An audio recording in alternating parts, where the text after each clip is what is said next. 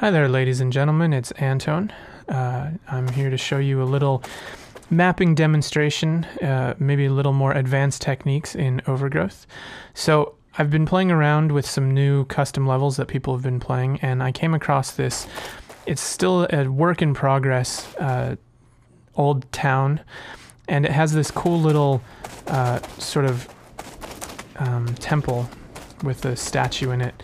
And one thing I noticed when I came into this place the first time is that all of the walls are incredibly uneven, which both makes it the tiling effect very obvious, but also the wall run can't work. As we try to run up and down these things, we can no longer wall run. So I thought I would show you guys a quick little demonstration of ways that you can potentially make your levels like this a little smoother and a little easier to use. So I'm going to jump out right now into the game editor by pressing the number 9 or escape,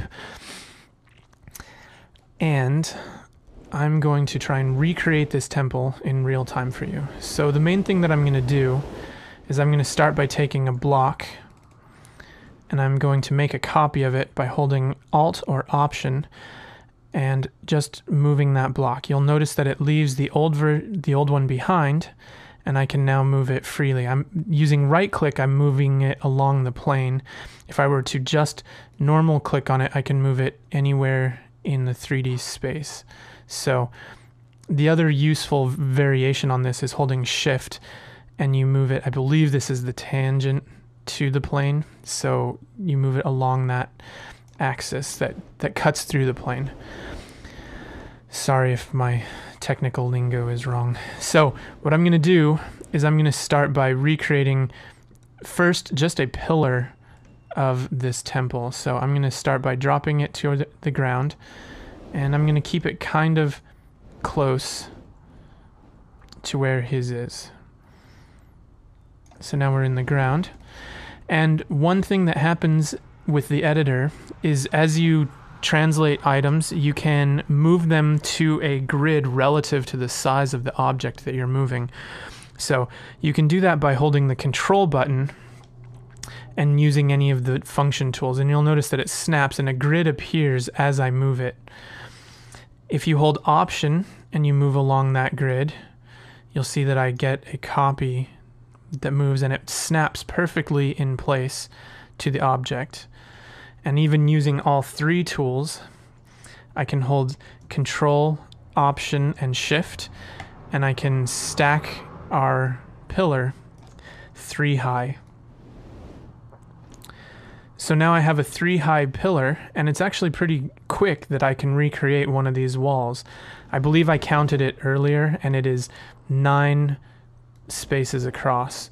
So using the left and right mouse button at the same time, I can drag and select an object, and by holding Alt and Control, I can literally just copy our pillar 4, 5, 6, 7, 8, 9 times. And now I have a wall. And if we look, if I go back into Rabot mode, which you can do by pressing the number 8, I can now wall run along this wall with no issues. So again, I'll go back to the games editor, and I can make another parallel wall just by holding Alt and Control, and I can move it off to the side.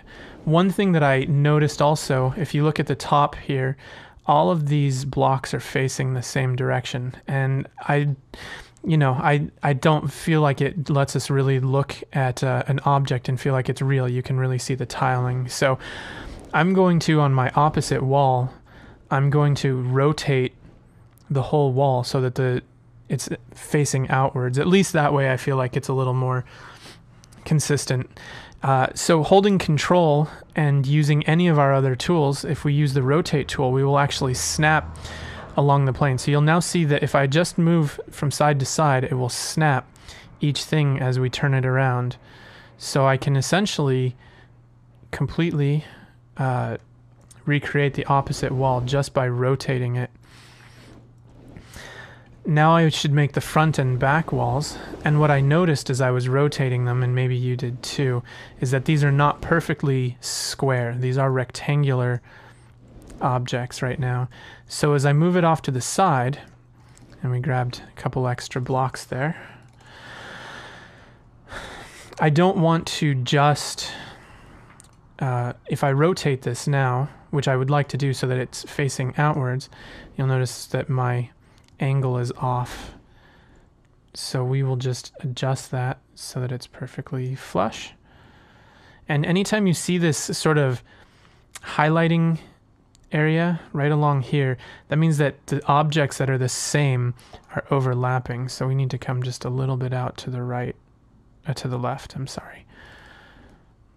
And I see a small gap.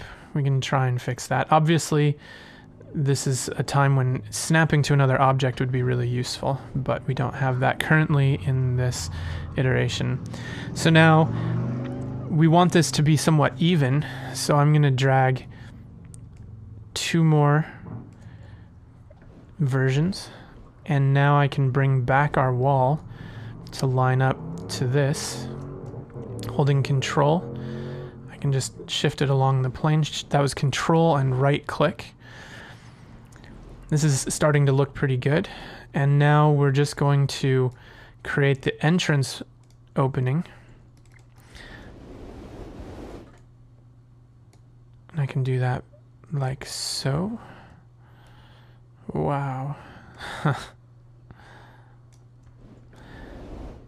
And I will Alt and Control slide it across to the other side. Didn't want to do that. Let that be a lesson to you. You can't just hold down key commands. Obviously, we lost a little bit of our wall here. And now to complete this entryway, we just need to delete the 2. Oh, we need to, yeah. Let's do that by deleting the 2 in the center. And again, I wanted to have an outward facing dark rim, so I'm just going to select our wall pieces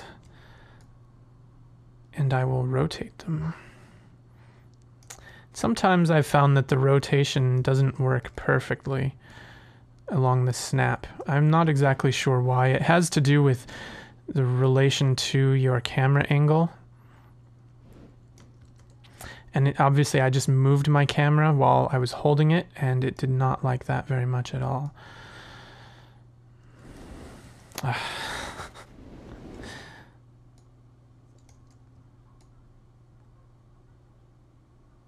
So there we go. I'm going to jump back into Rabot mode, to the game mode, and you'll see now that I have recreated this temple enclosure, but I can wall run along inside, and it makes this space a lot more playable in terms of how we would use it in an actual level. So I hope you guys find that useful, and yeah, if you have any questions, feel free to comment below, and I'll try and bring you some more of these if you guys need them. Thanks. See ya.